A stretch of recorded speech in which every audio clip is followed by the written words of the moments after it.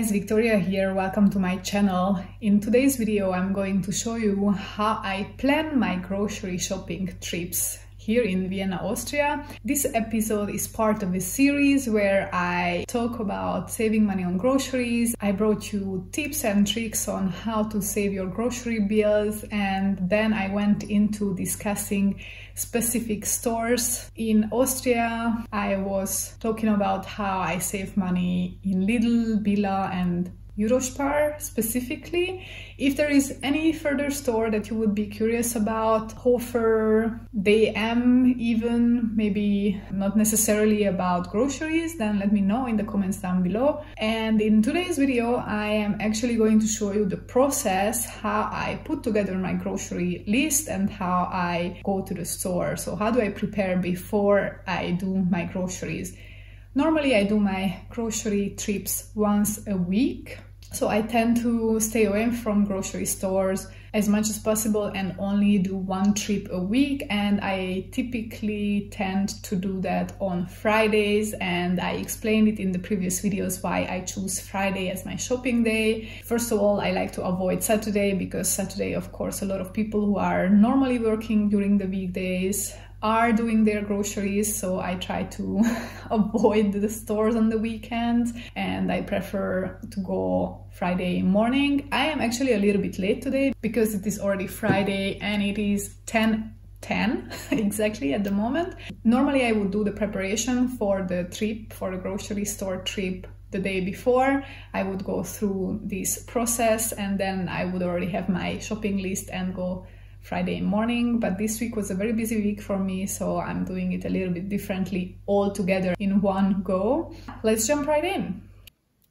So the first step of my preparation is that I start to put together a grocery list on the Notes app on my phone, which I can also access on my computer. So I have basically this running shopping list.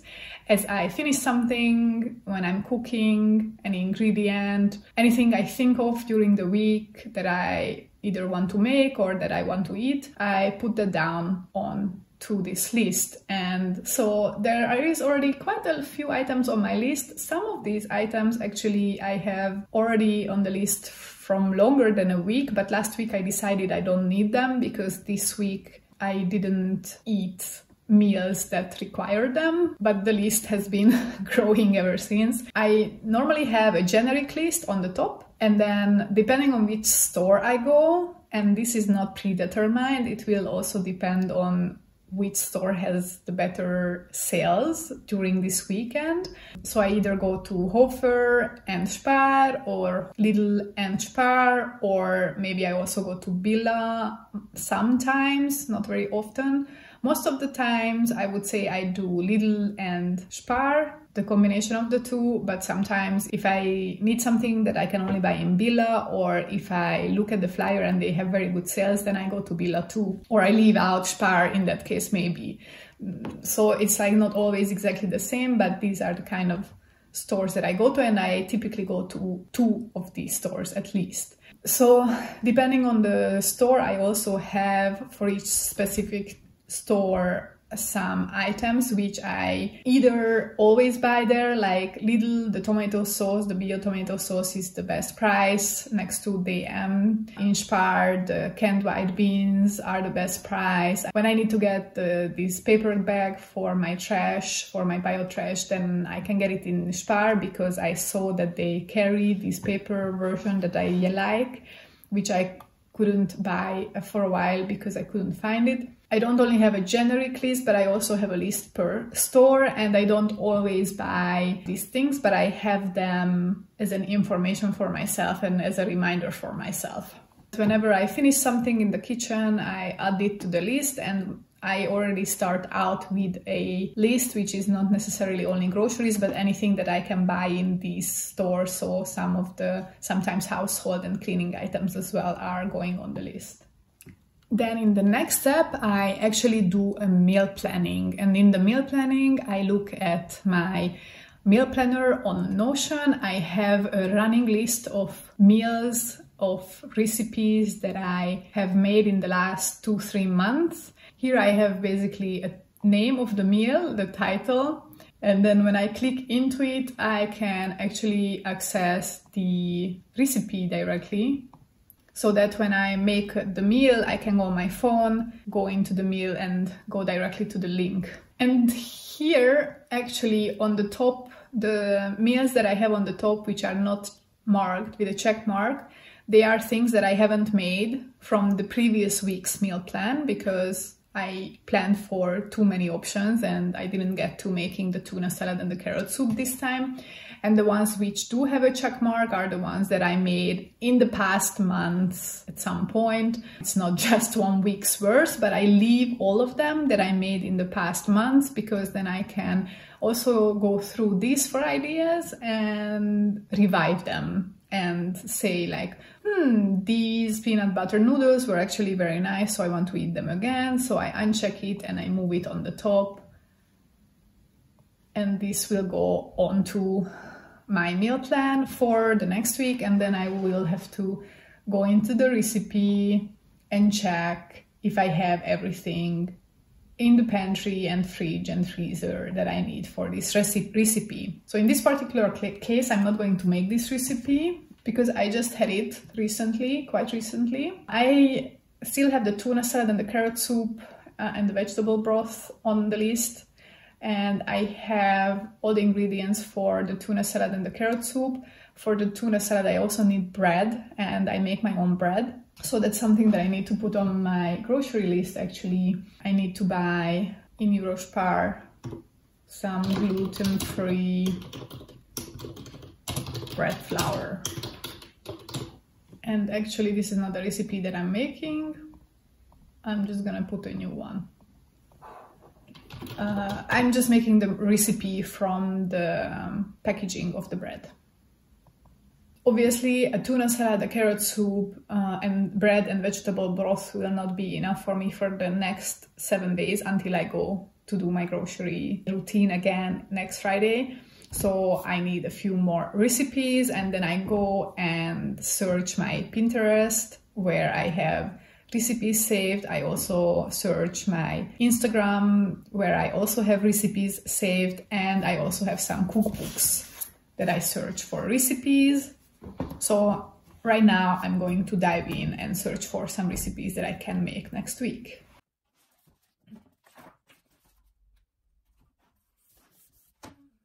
I'm looking for breakfast recipes right now, and right away I found one that I would like to try, which is just a simple piece of bread or toast and then have hummus and avocado on it. So I definitely have to put the avocado on my shopping list because I don't have any. And I don't want to buy hummus. I actually want to make my own hummus because I have chickpeas at home. I have dried chickpeas and canned chickpeas as well. So I just look up a hummus recipe on Pinterest among my own recipes and check if I have everything for it at home.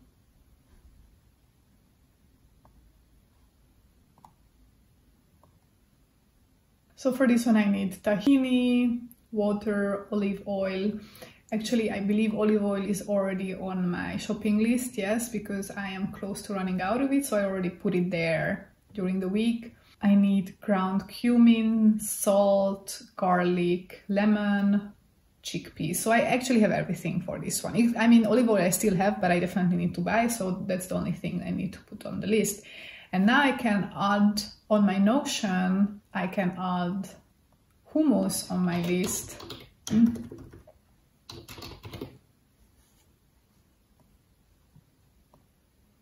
And I can copy the recipe in here so that when I am ready to make the hummus, I have a reference on my phone directly. And I will also add, and this is a breakfast, and I can have that the whole week because when I make hummus, I usually make quite a lot.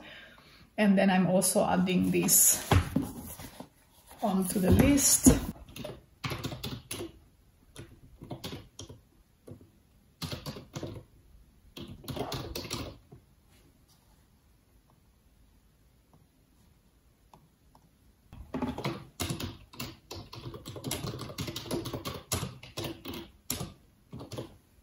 This needs avocado, a bread, hummus, and just spices avocado topping. So I have everything. I will have to make my own bread, but I already put the bread ingredients on my shopping list. Oh, there is another one. Perfect. I can also put this one because it needs, this one is another breakfast with hummus. So I already have the hummus made anyway. I will already have the bread made anyway. And then I have some dry tomatoes in the fridge which are already open, so I can use those up. And it would require the just spices hummus topping as one of the ingredients, but I can just use another spice mix that I have, so I don't have to buy that. Perfect.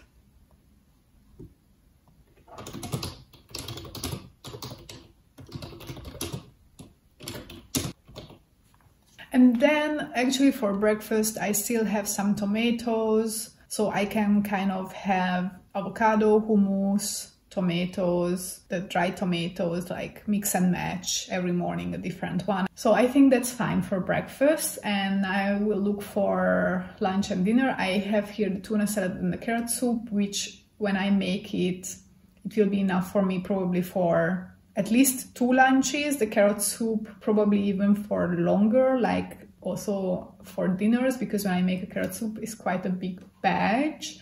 I also have some frozen celery in my fridge, so I would like to make a celery soup. So I'm also going to bring this one up, and for this one I think I need potatoes.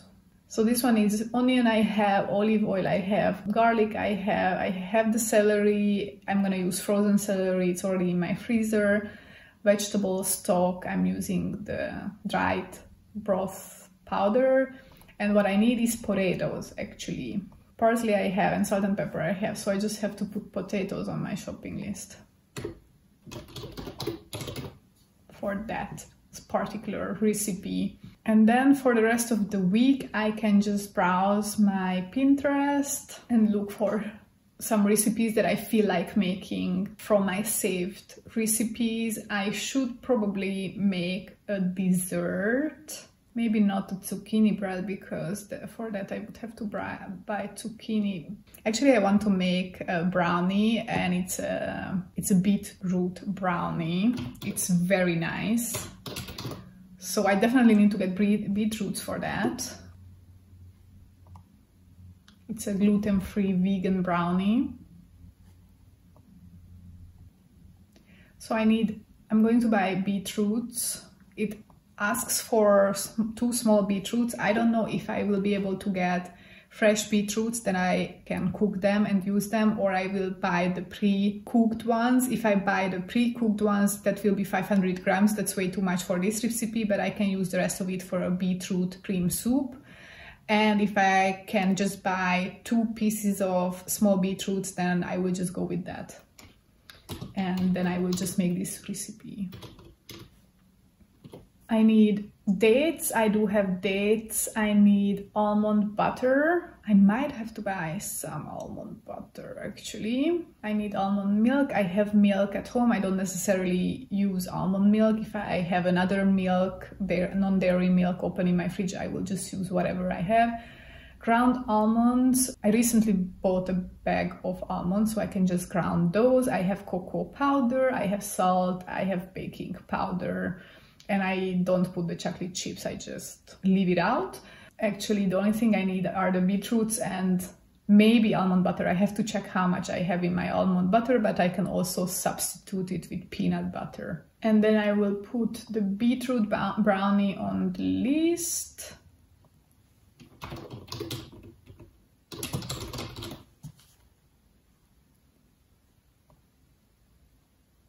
Okay, I still need some heartier meals. So let's go back to my Pinterest, because I need something substantial to fill me throughout the week.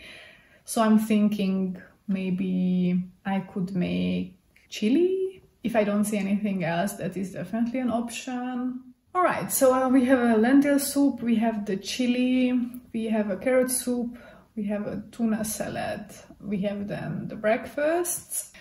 So basically I just keep going, looking for recipes, as I said, on Pinterest or Instagram or in my recipe books, putting down the recipes that I like, checking what I need that I don't have at home yet, that I need for each recipe. Normally, it is just a few items that I'm missing because I do have a stacked pantry. Usually, these are the fresh things that I will need to add, like fresh produce. Usually, those are the ingredients that I'm missing.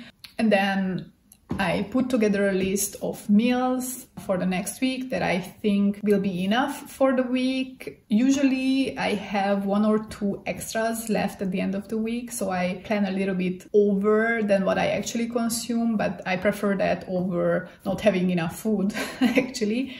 And then the next week I'm gonna just repeat this process and go from there. Then the next step is that I look at the flyers of each store that I'm thinking of going to. So today I'm probably going to look at Lidl and Spar, and depends. If I don't find many things that are good price in Lidl and that are worth picking up based on the flyer, then I actually just go to Hofer instead, because Hofer is closer. But if there are multiple items on sale in Lidl that I would like to get, then I take the extra mile and I go a little bit further and go to Lidl to do the shopping. So I am part of the Lidl Plus membership, which is their loyalty program. And they send me every week, twice when the sales cycle starts, they send me their newsletter with the current sales cycles discounts. And from Thursday this week, we have already Easter stuff on sale. So they kind of have a highlights of whatever is on sale. They have tulips, which don't mind if I do pick up some tulips actually. I like tulips. Which is not a grocery item, but it's just a thing that I like to have for beauty purposes in my apartment as a decoration. Then they have some fresh stuff on sale. And then here I can just click on Mer Entdecken, which will bring me to their website, and there I can look at everything which is within this category, which is the fresh offers, so like meat and fruits and vegetables. This time they have some tomatoes on sale and some salad and apples and paprika. They also have some bakery items and meats. And then you can go through here actually of all the categories. Here is the deluxe Easter stuff, and then everything which is under this category is listed here. And then you can go through all these categories. Just make sure that they are valid from correct date. But I actually prefer, rather than looking at these categories, I mean, sometimes I just scroll through here, look at the categories that they have on sale, and then just leave it and say like, none of these categories interest me. But today I actually want to look at the flyer, and I prefer to look at the flyer rather than in here, even though it has the same things, but it is organized a little bit differently. So here is the flyer. So now I will just go through these flyers and I write down anything that interests me from Lidl. And if I don't have many things, only like 1 or 2 items, then it is not worth for me to go all the way to Lidl. Then I will just go to Hofer. But basically what I do is that I go to one of the discounters to do the majority of my shopping, to buy most of the basics from my shopping list or anything from my shopping list which I couldn't find in any of the flyers on a discounted price. Then I would buy it in Lidl, unless they are special items that are not available in the discounters. And then once I'm done in the discounter store with my shopping, then as the next step, I will go to the more expensive store, to Eurospar or Billa, to get the rest of the items which were either on sale in that store, in Spar or Billa, or are special things and are not available in Lidl and Hofer. So now I'm just gonna go through the flyers of Lidl and Spar, write down the things that I would like to buy, and I will get back to you when I'm ready to go to the store.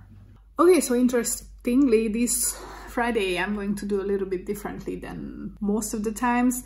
I'm not gonna go to Lidl because they didn't have any interesting sales for me. I mean, they had 2 things, and none of those 2 things were groceries, so I'm not gonna go there. I'm gonna go to Hofer to buy all the basics or everything that I couldn't find on sale anywhere else. And then I'm actually going to go to Billa, because Billa seems to have quite a few things that I actually need and on my list on sale, and a few other things that brought my attention. So I'm gonna do my second shopping in Billa, but I might still have to go to Spar afterwards for a few things which are on sale in Spar, because they have some kiwis on sale, and I will just check the other 2 stores how much the kiwis are there, and if they are around the same price or cheaper, then obviously I'm gonna get them at the other stores. They have celery on sale, which I'm still contemplating. I have frozen celery, but then maybe I can just use fresh instead since it's already on sale, and use the frozen one later.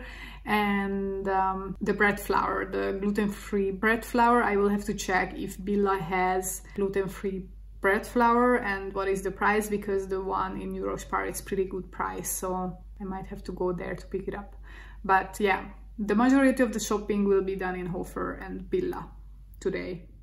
So here is my meal plan. I have lunches, dinners, breakfast, and a lot of these things are normally, you know, I don't just eat them once. I cook for 1 person, so I always have leftovers. So I eat 1 meal usually at least twice, if not 3 times or even more. Like the chili, I will probably have chili like 4-5 portions. I could probably even just freeze 1 or 2 of those portions. And then here is my shopping list. So I have the generic shopping list, which I will try to get it at the cheapest store, which is Hofer, and whatever I cannot get in Hofer, I will buy it in Billa or Eurospar. And then I will go to Billa because they have -25% on Iglo, so I can get frozen broccoli. And then they have other things on sale that I can get. I also need tamari. There is probably a coupon in the app, like a -25 or -30% coupon that I can use on one item, at least, that I can use on the tamari, which is quite pricey, but I can get it. I'm pretty confident that I will be able to get it like -25 or -30% off.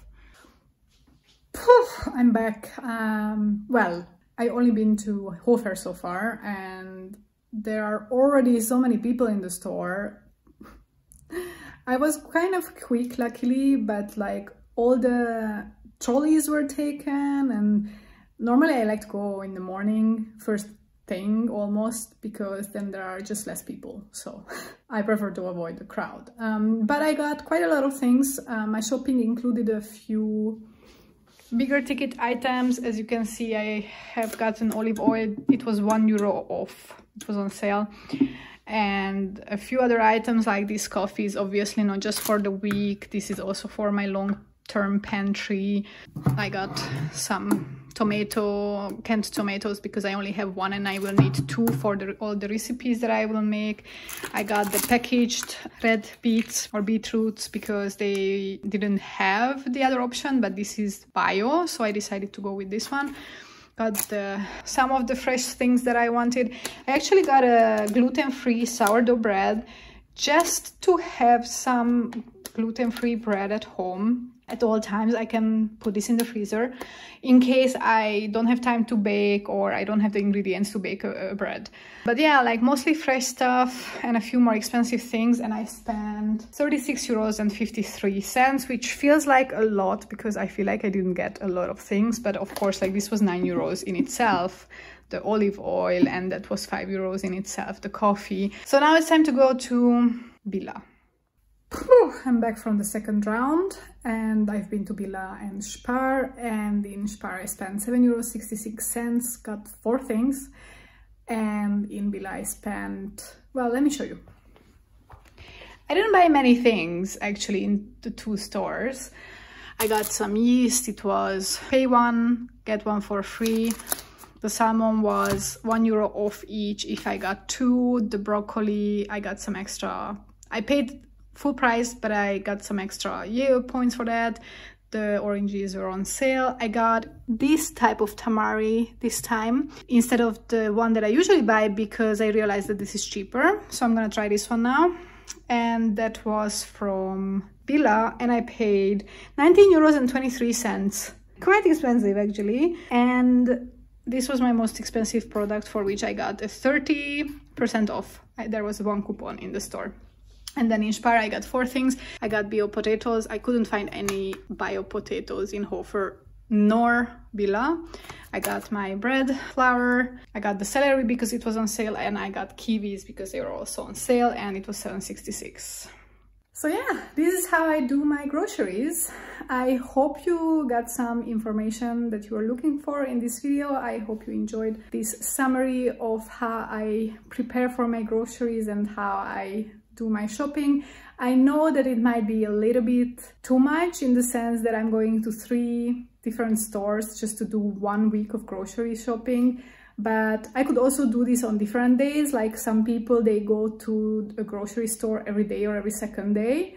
I don't do that. I save time during the week, and I then invest a little bit of time on one dedicated day when I do it. And then I go to 2, sometimes more, most of the times to 2 stores to do my groceries, and then I try to get everything at the place where it is the cheapest. It doesn't always work out, but that is the idea. So anyways, thank you for tagging along. If you are not a subscriber yet, please be sure to subscribe and hit the bell button, and like this video if you got some useful information out of it. Make sure to check out the other videos in this series on how to save money on groceries in Austria, and I'm looking forward to see you at my next videos. Until then, bye bye.